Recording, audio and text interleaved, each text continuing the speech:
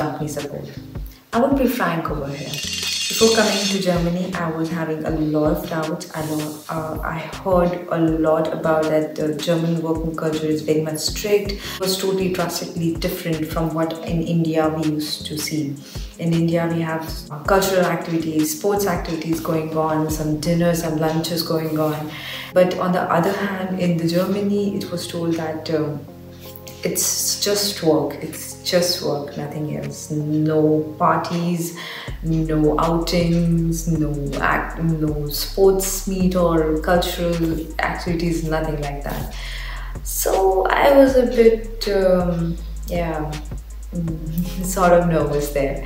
And to my contrary, yes, the sport activities and the cultural activities are not there, but still the team is very much welcoming, and my team manager was really supportive, and they know whenever I needed support from them.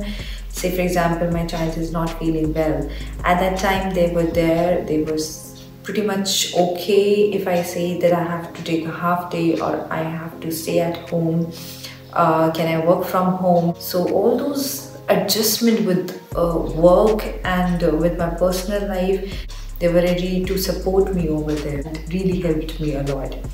Second point is that you have 6 months probation period in Germany. That means they give enough time for you to settle down in a different city or different country, and they give enough time so that you can prove yourself that whatever you promise in the interview, you actually can deliver. So it really helped me a lot of pressure out of my head that yes, it's just not I have to prove it in 3 months.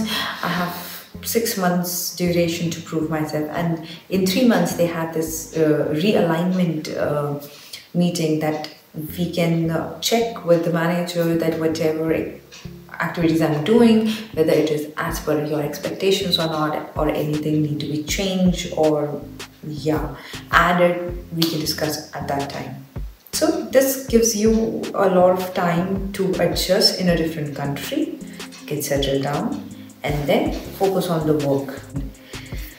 Last point is the work council. That in Germany you have work council in all the organization, and they really support the employees. It's a platform where all employees can go and talk about their concerns if they have some problem in the company, or I think in the personal level also maybe they can help, but mainly it is professionally. If you have some problem with the management or with other team or some colleagues or something, you can always go over there and they will support you. So all these pro-employee policies, which I feel is really great in Germany. Two big learnings that I had was that I have to speak up. I have to speak up whenever there is some problem in my personal life and I need some support from my team. I have to speak up. If there is some concern in my work that I can't take a lot of work and I have some other priorities coming up from the work itself, then also speak up. If you think that you don't know this particular thing and you need some support, speak up. There is no bad thing. The main thing that over here, or I think in general in India also I felt the same thing, that if you are able to judge yourself that yes, I need some assistance in this particular area, I'm not good at it, I done my research but I need some guidance. It's not good to use up all the task time and then at the end tell, oh, I tried my best but it didn't happen.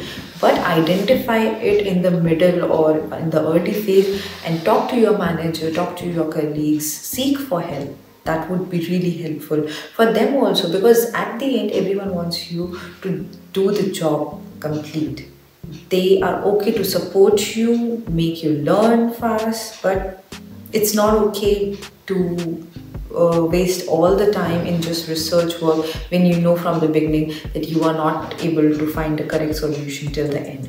So speak up whenever you need help in professional, personal life. Speak up. Speak up to whosoever you feel confident to, or if you don't feel confident to anybody as of now, speak up at least to your team manager. He will definitely find a solution and help you. Second piece of advice from my side would be to stay calm. That because it's a different country, it could be a different city also, it's a different company, and you are trying to settle down here, and your child is constantly ill, and you have a lot of pressure on your mind. There is a constant section of your mind which will be with your child always, because you don't have that parent support, remember? So your mind will not be at peace always. You will be keeping a peace of mind with your child. So those things will be happening, and meanwhile some part of your brain would be thinking about your activities that you have to just go and do at home just on that particular day. Then some part of your brain would be at work. Then if you have so many things going on in your brain, I don't think so you'll be able to focus so good that you can deliver to your best capability. So I would say calm down wherever you are, stay present over there, do your job best, and then go to your house. Take some deep breath. I will tell you how I used to stay calm, and how I used to manage over there when I was going to the office physically. Right now we are working from home all the time. So I will share with you how I managed over there.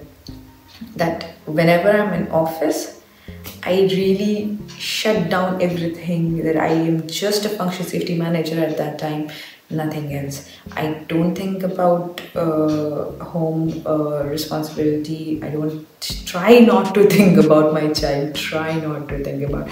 This is very difficult part. Being a mom, you will always have some part always thinking about your child. So I try not to think so much about my child at that time, and just focus objectively on my work, so that I can give my 100%, which actually gives me satisfaction in terms of professional career also, that yes, I did my justice to my work.